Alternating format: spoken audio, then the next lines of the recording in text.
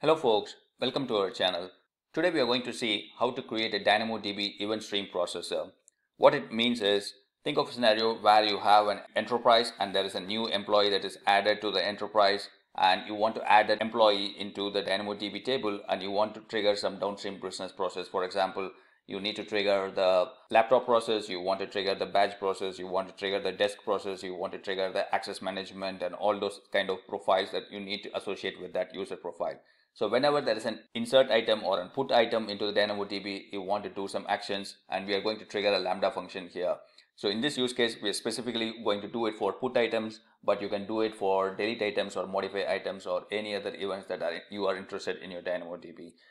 I wrapped all of these things into a CloudFormation script, which is going to create the DynamoDB for us, which is also going to create a Lambda function and create the streams and create a trigger function also. And I have wrapped them all together into a helper script, which will help us to deploy this CloudFormation script very easily. Let us go to our GitHub article and see how we can do this in our own accounts. This is the article that we are going to follow today, and the link will be in the description so that you can go ahead and follow with me. Go ahead and like them, star them, or folk, if you are going to make some changes, send me a pull request also. So one of the primary prerequisites is having an AWS CLI configured, which will allow you to create a DynamoDB table and Lambda functions and the necessary roles. And then we are going to clone this repository, make some changes to the environment files, for example, which S3 bucket you want to upload the code into, or if you want to change the service name or the stack name, go ahead and modify them. Then we are going to change the permissions of the script and run them through. So the bucket that I'm going to use is a SAM template 001 or 011. If you have another bucket, you need to update this bucket name into the script. And as of now, we don't have any CloudFormation scripts here or CloudFormation stacks here. And there is one table. Let us ignore that for a moment. We'll be creating a new table and adding items to it. Likewise, there are no Lambda functions configured in my account right now. So let us go ahead and clone this repository locally. So first I'm going to add the execute permissions for those files. We can go ahead and modify them after that. I'll show you where we need to modify the files, where you need to upload or change the bucket name here. So once in the VI or in your favorite editor, you can see here the bucket name here. And if you want to change the stack name, you can go ahead and read through the script if you're interested. If not, that's all the only changes that you need to do, and save them. And let us run that file now. So what it's going to do is, it is going to package my CloudFormation script into an YAML file and upload the entire code into my S3 bucket. You can see here, this is the S3 bucket. It's going to upload, and once the upload is completed, it is going to create a CloudFormation stack and trigger all the events there. So let us go to our console and see what is happening there.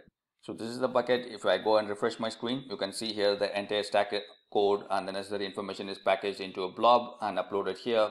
And if I go to my CloudFormation, refresh screen, you can see here DynamoDB stream processor has been triggered, and go to my events. You can see here there is a stream processor stream is created, DynamoDB table is created, and the Lambda functions. So let us go to our DynamoDB console, refresh, and you can see there is a new table, and under the table you can see here streams have been enabled, and it has been enabled for new and old images. And this is the most important part, triggers. You can see here there's a trigger configured. If you want to know how to do it manually, this is the place where you go ahead and create it. You just go ahead and see you want to use the existing function or create a new function. So in our case, the function has been created. Let us click on this and see where it takes us. You can see here it's automatically tagged to the DynamoDB table as a trigger function, and you have the necessary code is also uploaded. So what we are going to do now is, as of now there are no items in our table. I'm going to add an item and see if my Lambda function is getting triggered. So go ahead and click on create item and change it to text.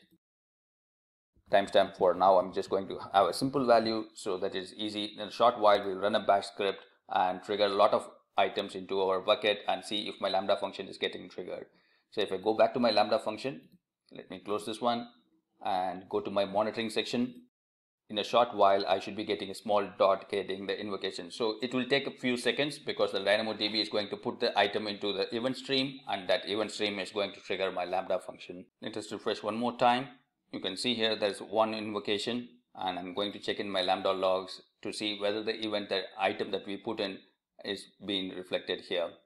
So this is the one I'm interested in. You can see here it is Mystique and timestamp. So what I'm going to do is, I want to check whether it is scaling for as many events that I'm inserting so that my Lambda function is also triggered. So this is a quick script. all you need to do is go ahead and change your DynamoDB table name and run it from your command prompt. You should be able to insert 10 items into your DynamoDB table, and your Lambda function should have triggered 10 times. So I'm just going to copy my DynamoDB table name from here, copy this code. Let us go ahead and paste it here.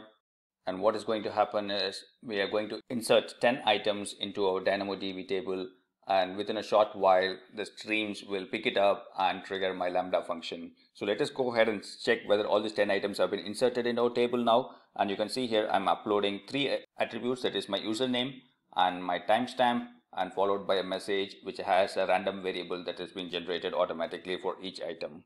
So let us go ahead and refresh our table here. There are multiple items. Totally we inserted 1 manually, and there are 10 other items, so totally we have 11 items, and you can see here all the items are here.